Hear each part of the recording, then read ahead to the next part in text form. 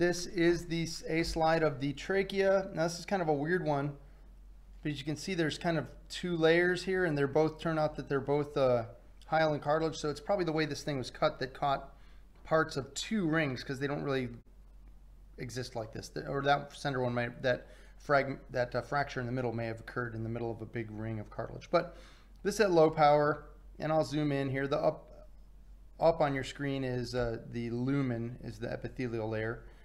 So I'll zoom into medium power, and we'll check it out. Now we can see the hyaline cartilage. That's classic hyaline cartilage there, that big field of matrix with those little lacunae and the chondrocytes inside.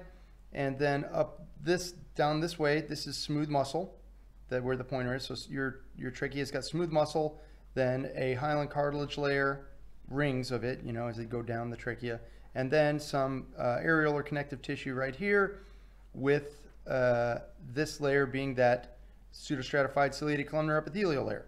So let's zoom in on that, because this is a good slide. You can actually see those cilia. The cilia are right there at the top. So that is a classic ciliated epithelium. See those light colored things? I landed a pointer right on one right there, but those sort of bubble shaped objects in that epithelial layer, those are the goblet cells that are going to be producing mucus. The seromucus glands are these down here. So you see there's some glands down here, doink, which are sort of in the bottom of that mucosa, and then these goblet cells up here, which are in the actual epithelium. So those are the two different kinds of glands you find. Let's go one more time from the top down. Cilia on the ciliated pseudostratified columnar epithelium.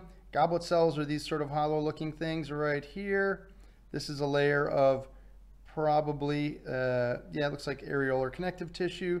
Then we get down into some of these seromucus glands right here. Hyaline cartilage is pretty unmissable. Smooth muscle right there. And then the outer layer is the Adventitia, the outer tunic, I guess. And that's out here where the pointer is. And it includes all this other stuff too, all this fat and some other fibrous connective tissue.